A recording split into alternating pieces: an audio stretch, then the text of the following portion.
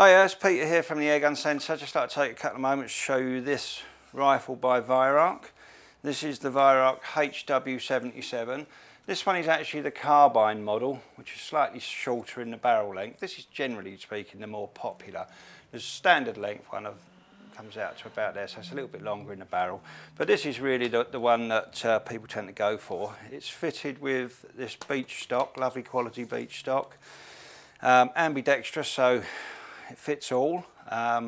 You've got the regular Weihrauch features. You've got the Rekord one-piece trigger unit, which is arguably as good as it gets. You've got the automatic safety catch, which pops out once the rifle's cocked. You've got the sliding breech.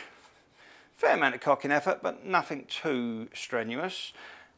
If I cock that now, you can maybe see that the safety catch button has popped out.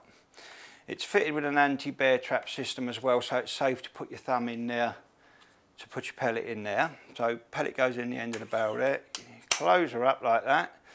The lever's released. I'll just show you this by a button on the end there. I don't know if you can actually see that, but that's what lets the underlever down. So this rifle's now cocked, so the safety catch is on. As you can see, it's popped out there.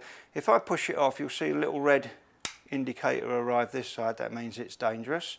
It's ready to fire. Again, fitted with the really good quality Weihrauch iron sights. You can obviously slide these off down the dovetail if you wanted to fit a telescopic sight on there, not a problem at all. Probably, well, it's definitely one of the most famous modern day-ish spring rifles of all time. And it's been around for years. It will be around for years more. It's a fabulous thing. Works really well.